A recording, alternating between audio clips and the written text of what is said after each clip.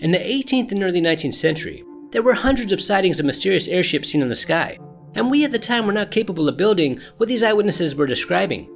Some even claimed that they could see people on board these flying ships, and to them they did look human, but their clothes were very odd looking. Some of the time thought that these airships and people were from Mars. The first sighting happened in 1876 in Sacramento, California, when hundreds of people reported seeing something very strange in the sky one night.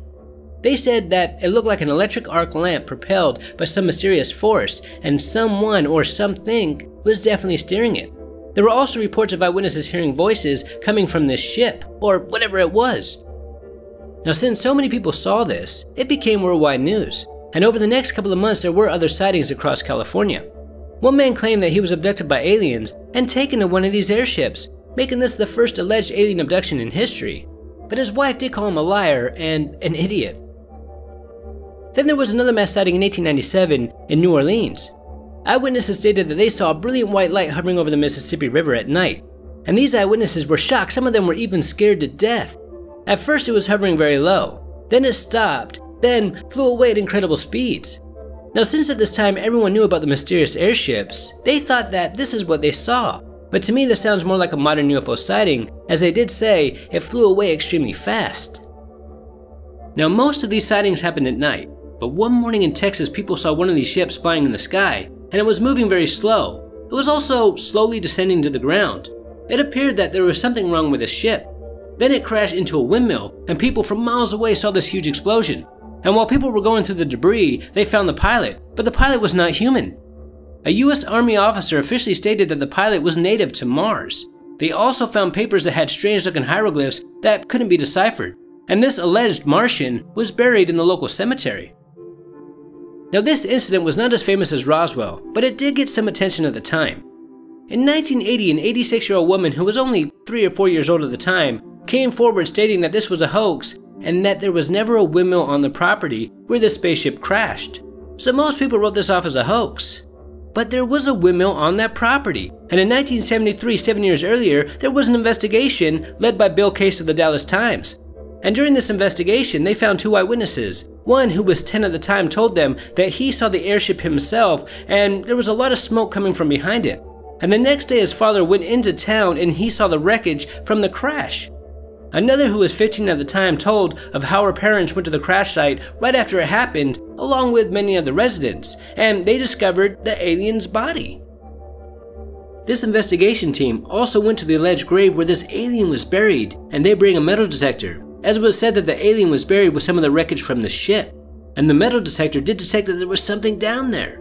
But sadly they weren't able to dig up the grave, and later, after the discovery with this metal detector, somebody removed the grave marker and placed a 3-inch pipe into the ground, and metal detectors no longer detected anything down there, which is odd. So clearly somebody was trying to hide something, making this a very interesting case. Another strange sighting happened that very same year in Texas, when a group of churchgoers saw an airship drop an anchor that got caught in a railroad tie. Then they saw a small non-human being climb down a rope, cut the line to the anchor, climb back up the rope, then the ship flew away, and these scared eyewitnesses just watched in awe. They couldn't believe what they had just seen. Now, this story reminds me about a video I did a couple of years ago. In Ireland, there's an ancient legend. One Sunday while everybody was in church, they heard a very loud bang outside, so they went to go check it out. And when they opened the door, they saw a huge anchor that had fallen from the sky. And when they looked up, they saw a flying ship. Then they saw a person floating down to the ground. It was like he was swimming in water, and he tried to free the anchor that was now stuck in the church door, but he couldn't free it. And according to legend, this anchor stayed in that church door for centuries. But sadly, still to this day, we don't know what city or church this allegedly happened in.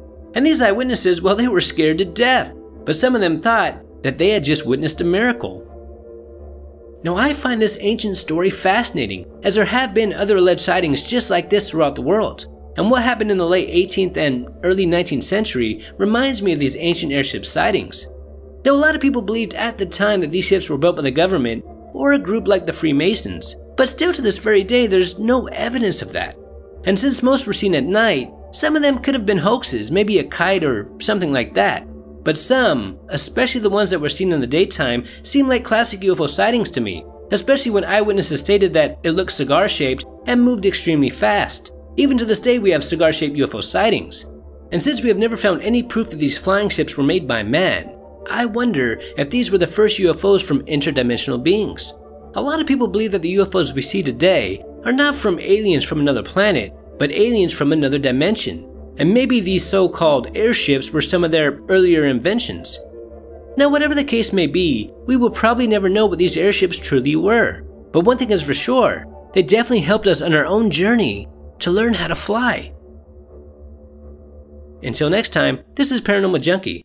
Make sure to hit that subscribe button and stay tuned.